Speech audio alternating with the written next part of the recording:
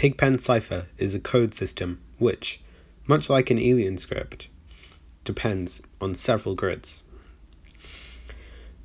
There are 4 main grids to learn in this cipher, as opposed to an alien script where there are only 3.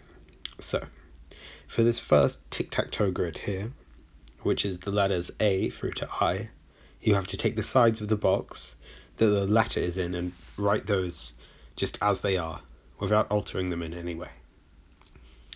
It's the same as an alien script.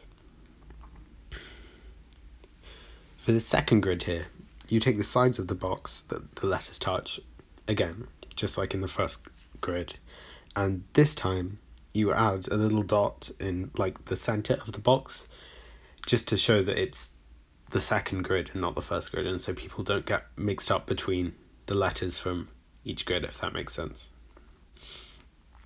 So now we've covered 18 letters out of the 26 in the alphabet, meaning that there are only 8 letters to go. So for the next 2 grids, you only have to draw a cross shape like an X, instead of drawing one of those tic-tac-toe grids again. So just from now on, it's like the first grid again. You have to take the sides of the box that the letter is touching and just draw them.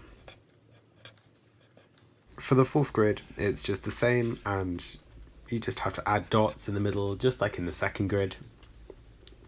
But from my personal experience, I think that while Pigpen Cipher here does the job, it's more fun to have like lots of different ways to write letters in the alphabet.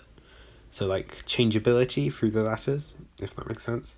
So kudos to CC Alien for changing Pigpen Cipher up into something which I find much more interesting. I have another video on my channel explaining the basics of alien script, so you should definitely go check that out now that you've mastered Pigpen Cipher.